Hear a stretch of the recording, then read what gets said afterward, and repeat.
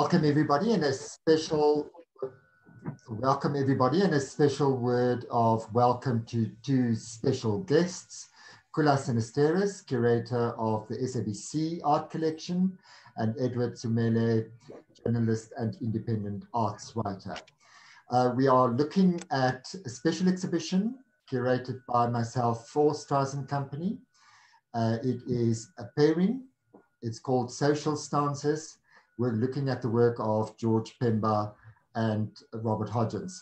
The reason why we do these exhibitions is to give people an aesthetic experience of a museum quality. Many of the institutions, all of the institutions are closed, as you well know, and we thought it good to let people have an experience of a very special kind.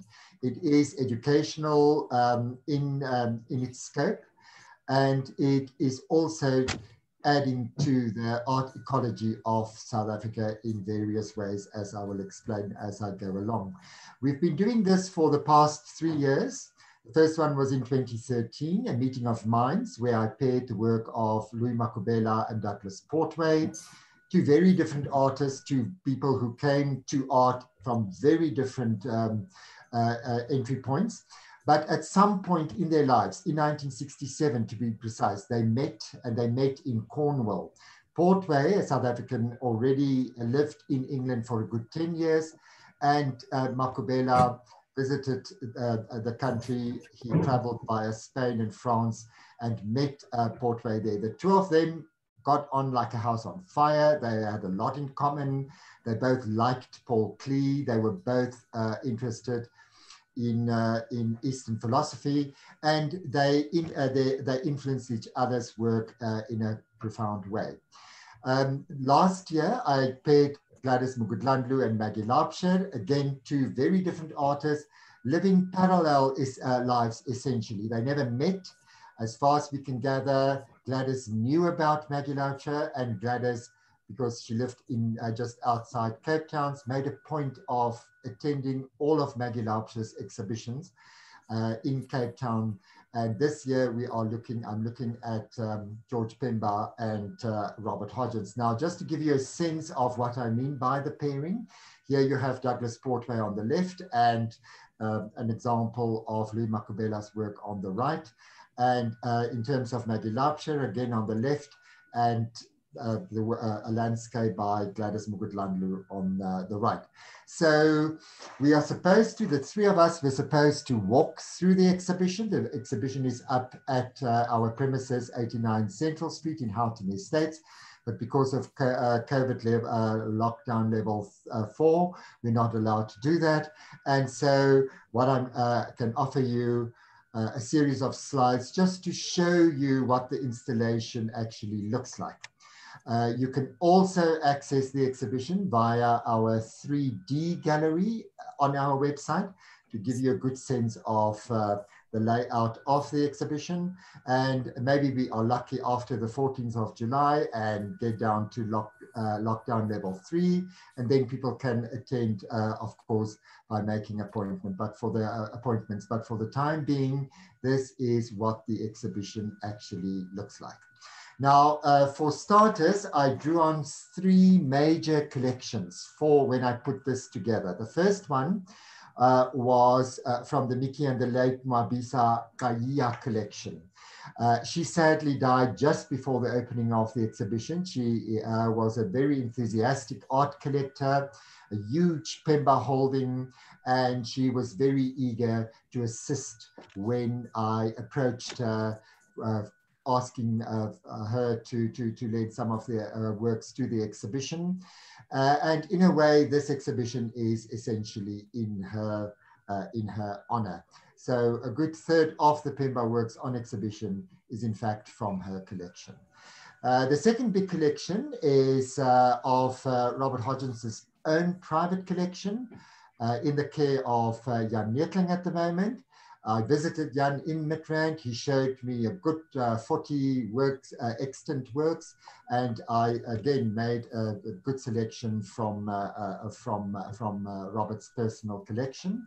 And then I was also fortunate enough to stumble across a private collection with a Pemba archive consisting of many drawings, sketches, photographs, letters, journals, autobiography, and the like. And already you can begin to see how I put how I went about pairing these two artists, looking at just for instance the stance, the figure, the agitator of the Pemba work here, and a very different work from Robert Hodgins.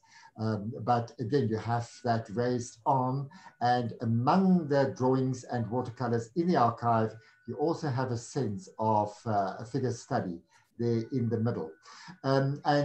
These works were, of course, augmented by works in the SABC collection, and that is one of the reasons why I invited Koulla Xinisteris to join us.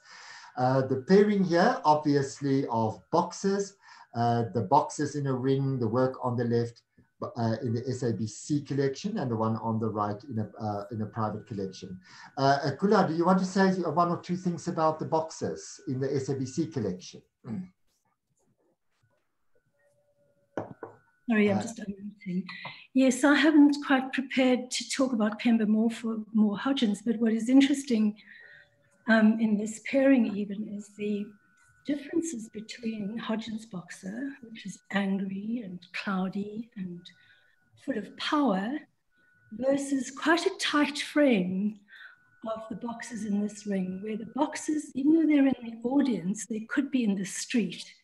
It's like the street life. There's always this communal kind of connection of street life, whether you're in the ring, whether you're in the street. Whereas with Hodgins, it's got quite a private, strong self-focus. He could be the boxer. He's identifying with the all-powerful.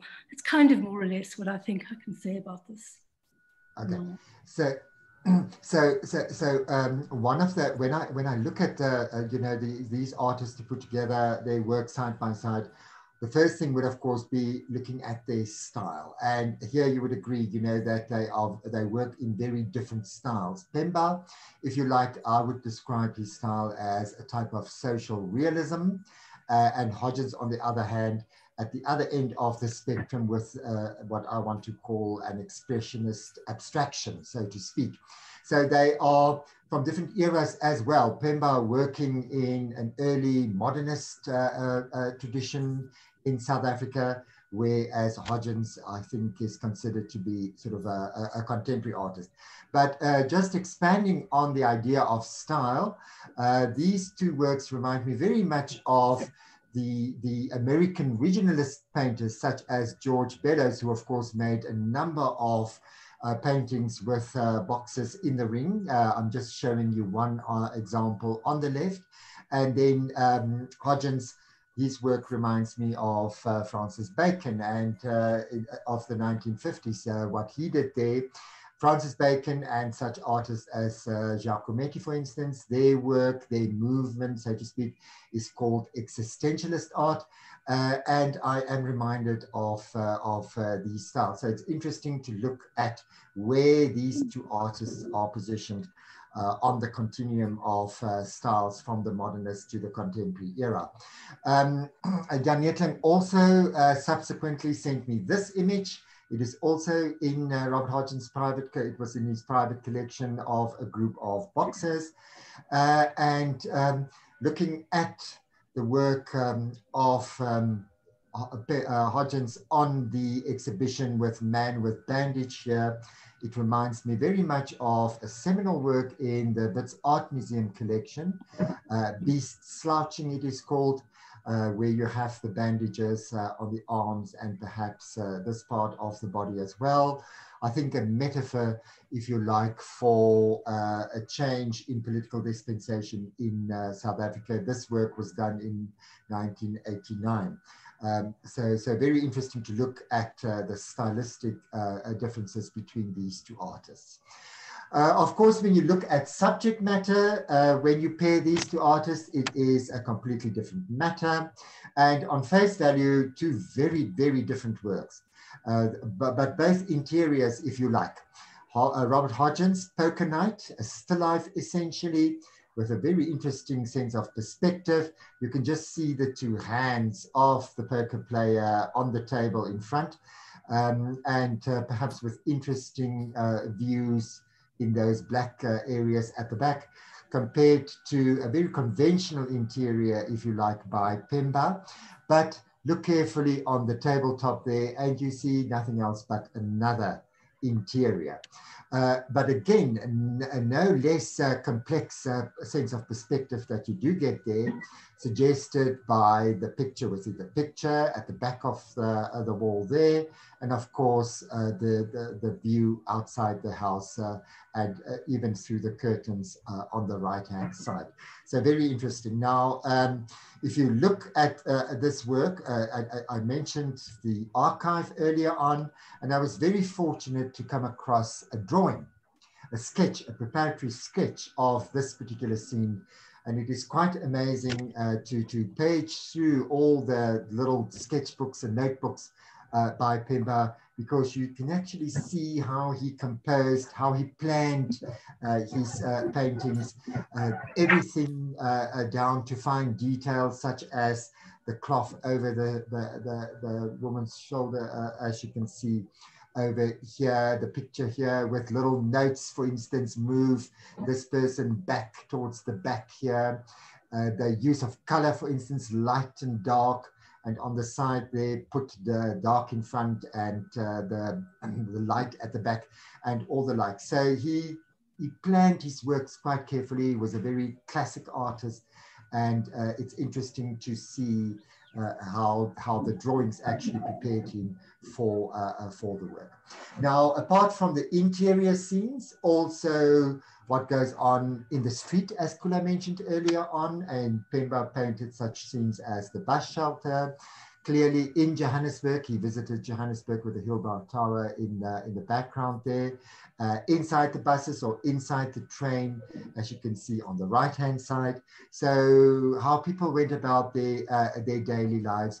And I'm interested in this particular work because, again, very fortunate to stumble across a number of drawings in the archive where he tried out different compositions, different configurations of people in a bus, in a train, for instance, and you can see how he composed this particular work and the elements he chose from the various preparatory sketches in order to do that particular work.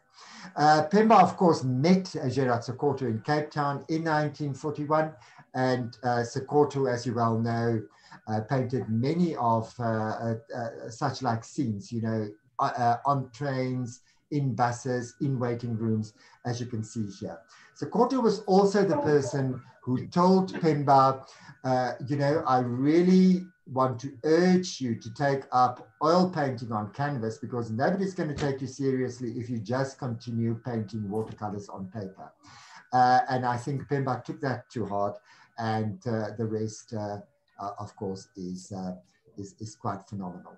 Now, this is probably my favorite in the whole show, my favorite Pemba on the whole show, the waiting room. And I am pairing that with a work by Robert Hodgins, Consulting Room. Now, Edward was fortunate enough to come around yesterday or the day before to have a quick look. And he was also struck by this. Edward, what do you think of these two works? No, I think this is quite brilliant. If you look at, for instance, at George Pemba's work, that is the waiting room, you can clearly see that these are people who are sort of waiting for something, possibly some sort of service from a government department. It could be Home Affairs, it could be, you know, it could be maybe at the post office or something. But you see, you speak to the idea that Pemba always depicted the lives of ordinary people. But if you look at the kind of work that he produced, you can see a bigger picture. you can see the conditions of those people by just looking at this image. And they don't look very happy. They look very, very very sad. So this is quite amazing because it took somebody who had a very, very keen interest in the living conditions of the people about whom he painted. So this is quite interesting. I really think, by just merely looking at this picture, you can almost take yourself into that kind of society that he lived in. So for me, this is quite interesting. Yeah, and if you look at the Hodgins. Yeah, and then you look at Hodgins, it's very striking because this is a consulting room. And if you look at these people, they don't look also very, very happy. It could be somewhere, maybe they're waiting for a service, they're at a doctor's room or something, but it's a totally different, you can tell the side from where they come from is different from the other ones. Here, for instance, you can see that there's enough space between the two people. They're a little bit more comfortable in the way that they are seated. But you look at George Pemba, you can see those people are almost squeezed together. It's very, very uncomfortable, stifling. So for me, that's very interesting to look at these two pictures and sort of try to engage in the kind of society that we're trying to depict. So I guess Pemba here is depicting the lives of Black people at that time. And Hodgins is obviously looking at the lives of white people at that time. So we can read a lot by merely looking at these two pictures, the kind of society that existed then. And I guess, of course, we know what South Africa used to be at that time. Perhaps that's what these two pictures are trying to tell us. Yeah, no, indeed. And I get the sense of isolation here. They are almost in a row, reinforced by these horizontal lines that you see here. These people in their isolation. Now, we are still looking at what is similar about the subject matter. And again, I was very fortunate to put these two works together. Perhaps people at leisure. Pemba on the left-hand side, attending an open-air concert, Zulu dances and singing. And in the archive, also in those journals that I mentioned earlier on, he mentioned often going to Durban and being so fascinated, so impressed by what he called a very typical African inborn rhythm of the Zulu dances. But what is striking for me here is the presence of the policeman on the side there, and perhaps a police dog there as well, very indicative of the times. Look at the date in which this was produced, 1981. So really the heyday of apartheid.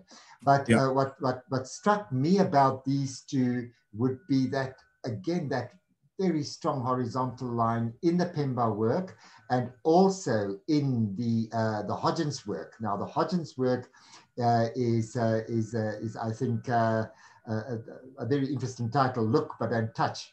So you have, again, the audience, the viewers in front there, and perhaps looking at a painting in a gallery, Look But Don't Touch, or the likes here. So people, what they do with their leisure time, I think, is also quite striking. What these two artists and also, sorry, Wilhelm. And also, when you look at these two pictures, you look at the open air concert, the George Pemba one. You can see, of course, you spoke about the police there with the police dog. It makes you to ask questions like, what did that police dog want exactly at a concert? Was it to protect the people, or was it to actually interfere with what they were doing there? So it's quite a thought-provoking kind of painting, because it makes you question the kind of society that existed then, the kind of relationship between the people and the authorities. Authorities being represented by the policeman with the dog there. And if you look at Robert Hodgins, you can clearly see these people, like you said rightly, that they could be in a gallery, they're looking at a sort of a painting. And if we assume these people exist at the same time, you can clearly tell the kind of sort of entertainment that they enjoy, these two groups of people, on one hand, gallery space, they're enjoying looking at pictures on the wall, and on the other, these people are at a concert and then there's a police. I don't see anything that says these people are being I'm talking about Robert Hodgins. We don't see any kind of authority nearby in that painting there, but there we can clearly see. So this perhaps tells us about how society was divided during that time along racial lines and the relationship that they had with authority. Yeah, very nice comment there, very perceptive. Now, the other thing about Pemba's work is that he also attended to traditional African life, to Zulu history, as you can see in these two examples there, the one on the left, Sangoma, and the one on the right, assassination of Shaka. I was very interested in this particular work, Sangoma, because again, in the sketchbook, I came across these two ones, preparatory sketches for the Sangoma work, especially the one at the top, with the idea of a very classic, very formal composition of triangles and squares and diamond shapes there, plotted out, of course, to create a balance in the composition, and then worked out in the gestures and in the positioning of the figures here. So for me, the archive is a wealth of information to get an idea of what went on in Pemba's mind when he painted these, when he planned these, how he went about painting his stuff. Now, Robert, on the other hand, didn't do a lot of preparatory sketches. You know, I spoke to young Mgudlandlu the other day, and he said Robert would start by putting a blob of color on a canvas and then took it from there. You know, so his was a completely different way of working. I'm also very interested in this work, The Assassination of Shaka Zulu, because it is part of the history of KwaZulu-Natal, the history of South Africa, and many artists, including Cecil Scottness, address this particular topic. Now, one of his famous portfolios of woodcuts, of course, The Assassination of Shaka, where he told the whole Shaka story in a series of no fewer than 43 of these prints. As you can see on the right-hand side, we often at Strauss & Company offer the whole set, the whole portfolio, but all those images were also collated in a special book. I'm showing you the cover on the right-hand side, and it's interesting for me to see that the actual assassination only comes at print number 42, the second last print in the Cecil Scottness's work, with a very dramatic stabbing of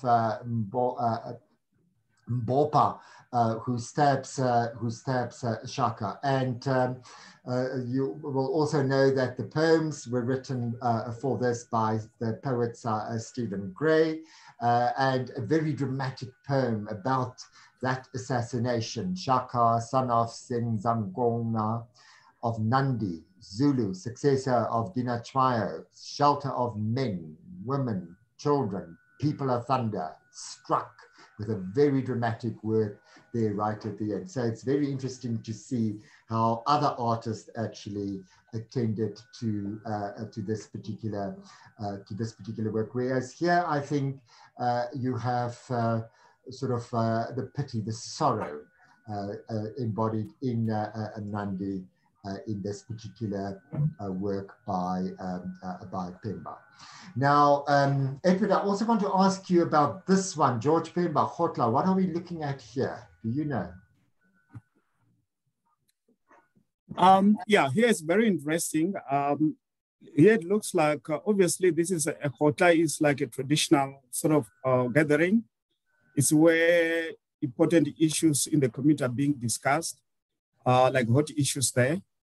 And obviously, you can see that there is Mkombo. Mkombo is a traditional beer, because obviously when they have these traditional meetings, usually there will be, towards the end of it, there will be some sort of, I wouldn't call it a party, but today we would call it a party, which is sort of, you know, just a bit of drink. This is a traditional beer there.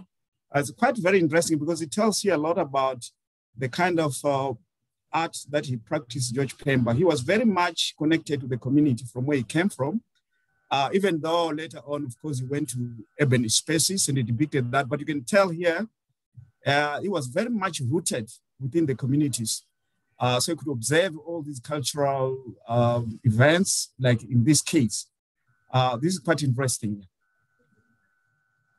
And so I couldn't resist putting this Robert Hodgins next to it, because this is sort of like, if you like, a modern day version of that traditional meeting here, a difficult meeting of the board. So I think that is quite a nice one. And if you look at that group of figures in the middle there, it reminds me very much of the posture here of this figure. So it's interesting to compare them. And again, I stumbled across two sketches that he used to plan this particular work. Very interesting to see, very schematic over here, and perhaps the part at the top looking at how he would apply the color, so to speak. But Edward, you actually, I asked you to write about this particular work, Ubu and the Black Politician. Can you tell us more about this? How did you go about unpacking this work for us? Yeah, this is very interesting because maybe a bit of a background. When this work was painted, which is 1983, it was against the background of very tense political situation in the country at the time. The state of emergency was in place.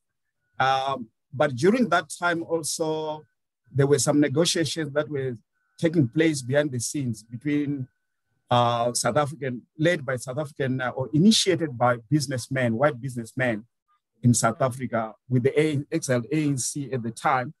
So when you look at this picture here, in a way, it's a very brave depiction of the thinking at the time, the political thinking. You can see here is this Ubu, for instance, we represent a white man, powerful, dressed in a suit, but also you look at the black politician, he's also wearing a suit, he's very smart as well. So here's a depiction of, if you like, two equals. At that time, I think it was quite controversial to depict, because these people really, the black politician was seen as terrorists at the time. But here he came and is depicting them as sort of equals in that sense, in terms of how they are dressed. And I think it speaks a lot about Robert Hodgins' thinking at the time. We can imagine at that time he was aware, given his status. He was an academic, he was quite an aware artist, so he might have known about these things. He might have known about the background talks that were taking place between the ANC and the National Party government, obviously led by the white business people at the time. So for me, when I look at this, it talks a lot about, we can see Robert Hodgins here becoming politically involved somehow. And the fact that he could use Ubu to really depict what he wanted to say sort of made it easier for him to navigate the political terrain. As you can imagine, at that time, it was not an easy thing to do as an artist. So he went into the space of an activist artist, sort of a protest art, if you look at it, if you want to say.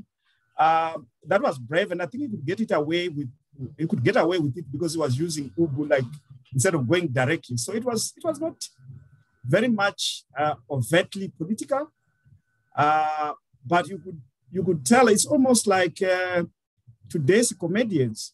Comedians today can get away with a lot of things because they could be poking fun at you, but saying very, very important things that are very important, and you laugh and you think that's like kind of fun. But I think that's what he managed to do, and he could get away with it. So I think this is a very, very important kind of work in as far as depicting the political situation that was prevailing at the time. And also the fact that Ubu now was sort of could be used to delve into the area of politics was quite very interesting, and be able to get away with it at that time, which was a political charged situation. like I said, with the state of emergency and all those sort of that tension that was happening. So this is quite important. And also the fact that, you know, a white guy and a black guy seated next to each other was quite controversial at the time. Because, I mean, at that time, these people were seen as enemies. But here you are, you have these two gentlemen wearing, you know, tie and a suit. They're next to each other. In fact, if you look at the white guy, who there is even touching the black man there. So that's quite very, very interesting. This is a very interesting picture that depicted a very important time in the history of this country. I really, really love this. It makes you think. It makes you understand where Robert Hodgins was going into at that time. I think it was being political aware. This is clearly a protest art, if I might put it that way. Okay, so you will also see, thanks for that, you will also see that this is in the Tatham Art Gallery in Pietermaritzburg. So apart from the SABC that was so kind to lend me some of their works, so was the Tatham. And it's important to bring, you know, these fantastic private and corporate art collections and public art galleries back into the public imagination, especially under sort of the lockdown conditions where we find ourselves now. Ubu, as you rightly pointed out, that was a sort of a fictitious character invented by the French dramatist, the 19th century, late 19th century French dramatist, Alfred Jarret, to comment on the sort of like the foibles of people in power, like dictators, you know, quite pathetic people, and causing a lot of harm. And I'm reminded of a wonderful, very wonderful exhibition at the old Gertrude Purcell Art Gallery at Wits in 1997, where Rory Duppel curated a special exhibition of international artists dealing with that figure of Ubu, and also the collaboration between William Kentridge, Robert Hodgins, and Deborah Bell, who each of those artists made a series of prints based on the Ubu, the Ubu character. Pataphysics, I put the definition there, the realm of the imagination beyond the metaphysical, you know, the physical, the metaphysical, and then you have the imagination. So, so a fantastic exhibition. And this was, of course, Ubu was a recurring figure in the work of Robert Hodgins. He, especially in the early 1980s, as you rightly pointed out, Edward, he painted many of those Ubus, but somebody in my research for this exhibition showed me an example of an Ubu painted in 1960. So it's interesting that Robert was aware of the potency of that particular character for political commentary as early as 1960. And you see in examples like this, the agitator, another political theme, and even this one, the return of the exiles. Anything else you want to say about this one, Edward? Yeah, this is quite interesting because when you look at this penny, you almost picture the situation when the exiles came back in the 1990s. You know, all these guys who were exiled come back for negotiations. And it almost has a religious, so this would say it's a reception, could be at the airport or somewhere where, or it could be even at home where they are being welcomed by a community that had not seen them for quite a long time. And if you look at some of the ladies there, they're wearing sort of a uniform. That is church uniform. I'm not quite sure whether this is Methodist or it could be Catholic, but this is clearly church uniform. And a lot of communities that go to church, they wear this on Sundays. So it was almost a Damascus period, I think, to welcome these guys back from exile. You can see there, it's an emotional moment. It's very emotional. It's a mix of emotions. I wouldn't say maybe happiness there, but yeah, it's very emotional. It's very touching. It's a depiction of the exiles coming back. in a way, you know, telling us about, you know, the end of the hostilities just before the negotiation took place. This is quite interesting because Pemba, often people say, you know, it only depicted people's social living. But if you look beyond that, you can clearly see that he was also very, very political. He was aware of what was happening. So if you look at this picture, it gets straight into the, you know, into the thick of things in terms of what happened, in terms of reconciliation, in terms of exiles coming back, being welcomed back by communities, a very emotional moment. Like in this case, it was clearly very emotional. Yeah, thank you. And it's also interesting for me, you know, how religion and politics at the time, you know, you have the idea of liberation theology in the 1980s, and you can see it here as well. But speaking of religion, and here I'm simply going on the title, the Sistine here. But I think, Koulla, you have another interpretation of this work. Can you talk about this one for us and tell us what's going on here?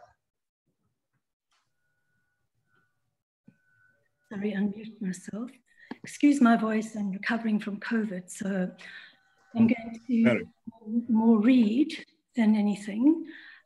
This sort of work I acquired for the SABC from the Goodman Gallery, and it was probably one of the first major large works purchased in 1999, and some years for our major Making Waves exhibition.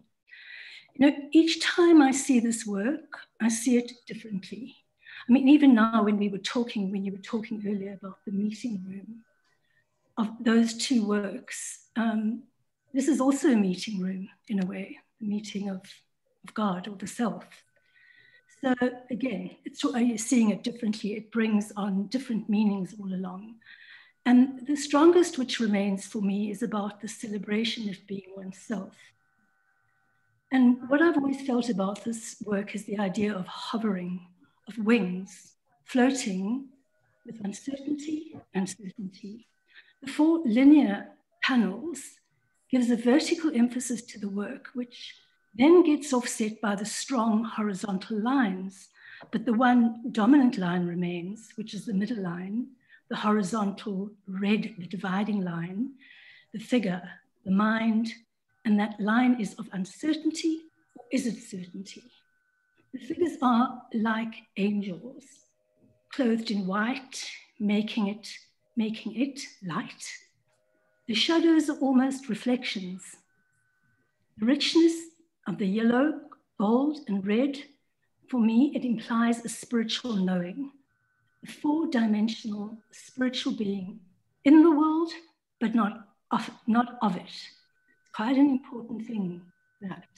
So wings of uncertainty, certainty of the unknown. Is it the artist's wings of certainty and the delivery of the mind? And then we've got there is a prison.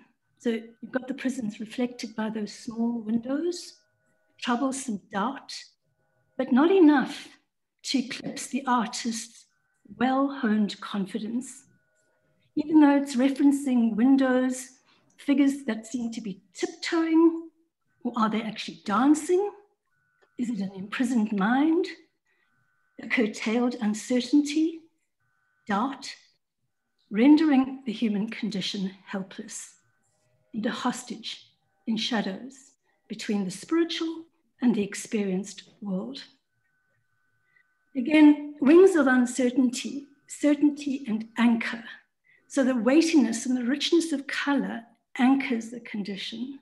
First, for instance, the tension and potential anxiety, harangues and need, questions, searches to know, where to from here? And then secondly, it enhances and ameliorates the confusion of knowing. So it's not unlike a pacing, as in a waiting for Godot moment. There is a groundedness of push and pull at play throughout this work. Nothing remains unintegrated. There is a cohesion of being, of self.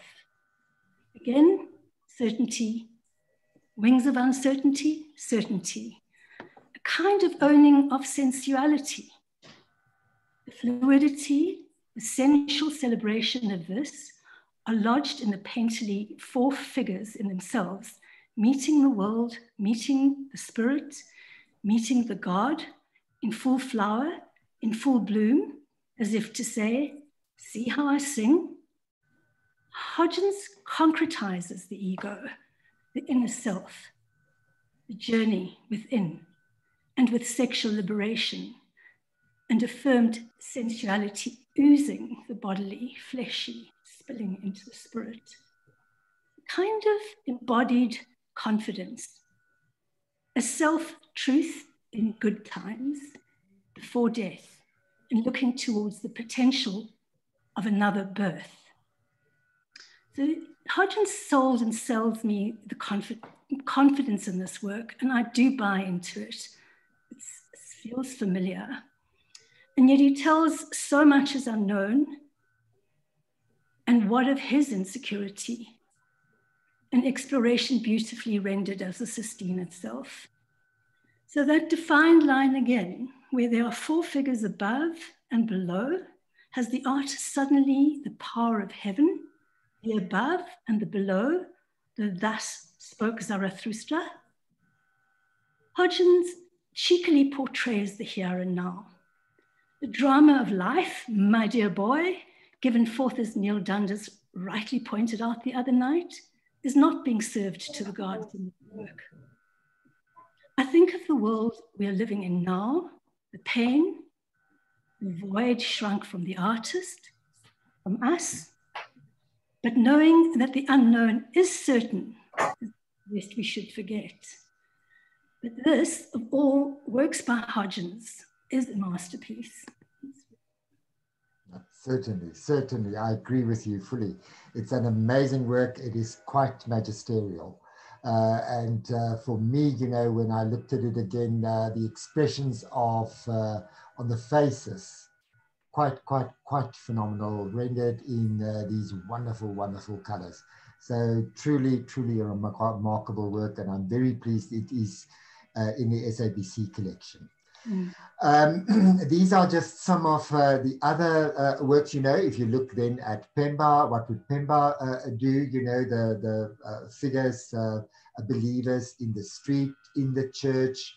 The other thing that I like about Pemba is, you know, the attention he gave to his immediate environment in the Eastern Cape, Port Elizabeth specifically. And again, when you look at those journals he wrote about his life, he makes the distinction about different classes in New Brighton, in the township outside Port Elizabeth, saying that on the one hand, you do have the upper echelon, you have the professional classes who want to emulate, as he says in his journals, sort of the Europeans, Western culture. You have the doctors, the lawyers, the court interpreters, the academics, the journalists, the chiefs, and what have you. And here you have examples of his famous portraits, our famous writers, such as Sholplaiki on the right, and H.I.E. Clomo, the collected works that he painted there. This particular portrait also appeared on the cover of Glomo's biography by Tim Cousins called The New African. And I'm showing you these because one of the works on exhibition is a portrait of Sholplaiki's granddaughter. And in the journal, Pemba also distinguishes, as I say, about sort of the one class, the professional black, and as opposed to the you know, the illiterate black people also in the community, but making sure that they still have their dignity, as you can see in this particular portrait over here. They are the great source of inspiration for a lot of life in the township here. Just, I think, as Robert would put his model right in the center here. And it's also interesting to, when you compare these two works, to look at the picture within the picture, surrounded by, you know, surrounding this particular figure here.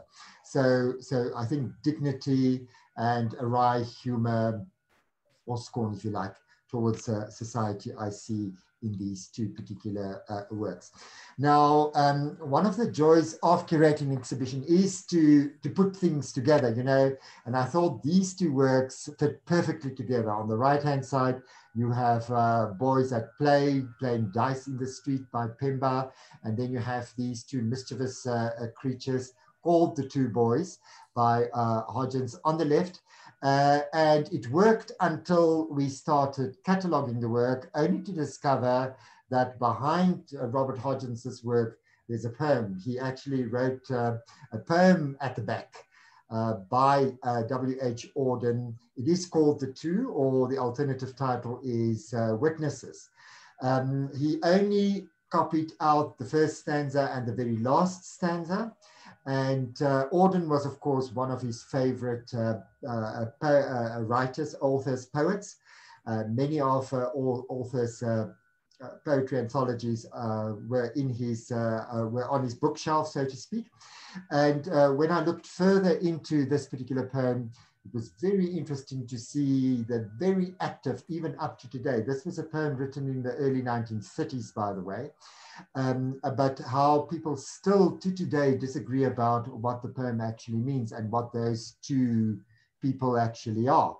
Now, on the one hand, you say, and this is, it's a pity because I had to cut out a lot of the other stanzas here, because a lot of the imagery there, a lot of the allusions are actually to the two archangels mentioned in the book of Revelations in the New Testament, in the Bible.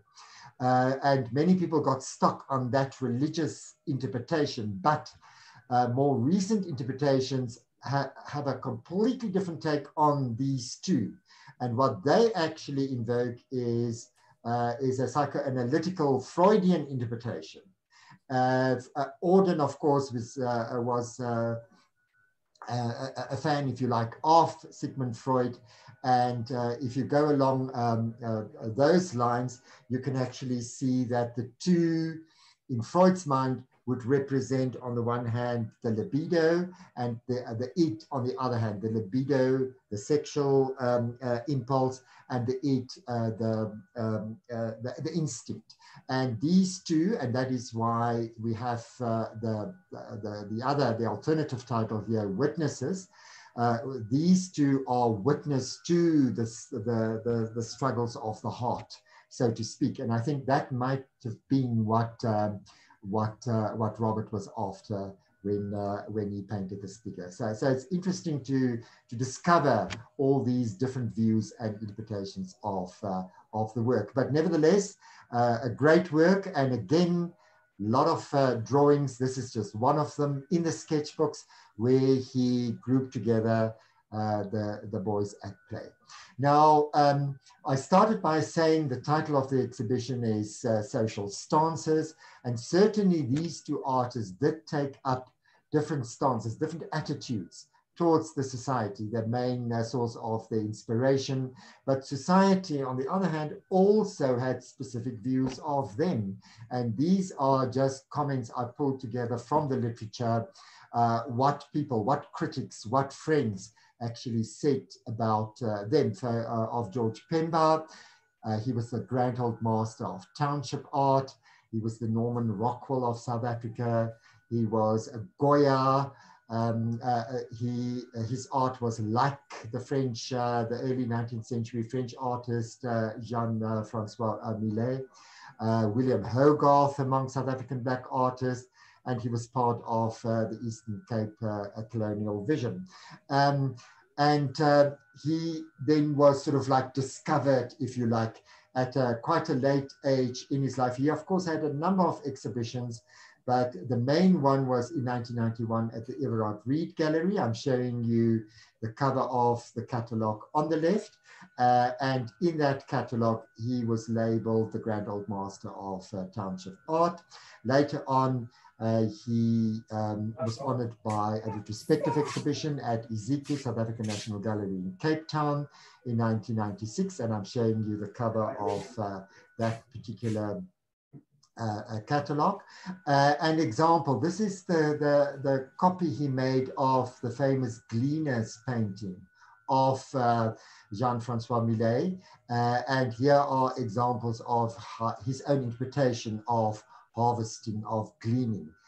Quite interesting. In the archive, there are a number of sketches of old masters. I'm just showing you this one. Pemba was also very fond of Jan Vermeer, for instance. He obviously clearly saw examples in art books in the local library, in Port Elizabeth Library and the likes, that inspired him to do that particular work. Of Robert Hodgins, people would say he was undiscovered at 82. And those of you who know his biography, his life story, certainly he taught for many years at, started off at the Pretoria Technical Arts School in 1953. And then in 1964 went on to Wits, where he taught until the early 1980s. And then he absolutely flourished and became quite a big name. He was South Africa's greatest colorist, and his art really looks at the historical and the experimental in South Africa. This is the catalogue of the 1986 exhibition at the Grahamstown Art Festival. He was the invited artist. Standard Bank, of course, sponsors the Young Artist Award. Robert was by no means young at the stage, so he was the guest artist. And 1953 here refers to the date when he returned to South Africa. He came in 1938 to matriculate. You know, his uncle sponsored him. He matriculated here, but then serviced in the military during the Second World War, went on to study in London and only came back permanently in 1953. And in 1986, that was the date when he was honored as guest artist by the Standard Bank exhibition at in Grahamstown. Okay, so I think we are at the end of this. Perhaps Koulla and Edward, if you have to give Pemba a label, if you have to give Hodgins a label, what would you say? How would you invent a new one? Would you align yourself with one of these? What do you think? Edward, let's start with you. Well, I love both of them as artworks, but I think they were really in touch with the society from where they came from. So they were very social conscious. Yeah, absolutely, absolutely. Koulla, what about you? Yeah, Edward, I agree with you. And I just feel there's a total cohesion with the context of that which each artist came from. And there's struggle in both of them of some kind. And I suppose I lean towards looking for that spiritual thing in both the artists. And when it's played outside of that, I enjoy it. There's a play, a tease, a naughtiness, certainly in Hodgins.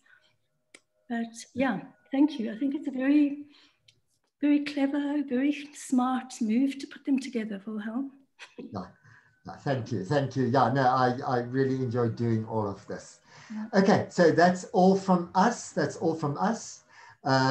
I let me just see. I think yeah. Just if you want to find out more, certainly go to our website, Strauss Art.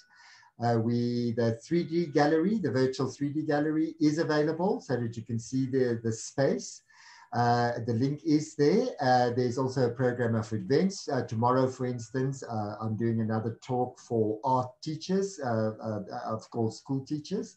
And then we also have the e-catalog available on that particular link. You will also find that on the website. Yeah, so the printed copies of the catalog a bit delayed because of our printers in Cape Town. But certainly we hope to get copies of those soon. So if you are interested, do contact us and do reserve a copy for yourself. But please do check out our website where you will find a lot of other information. Okay. Thank you.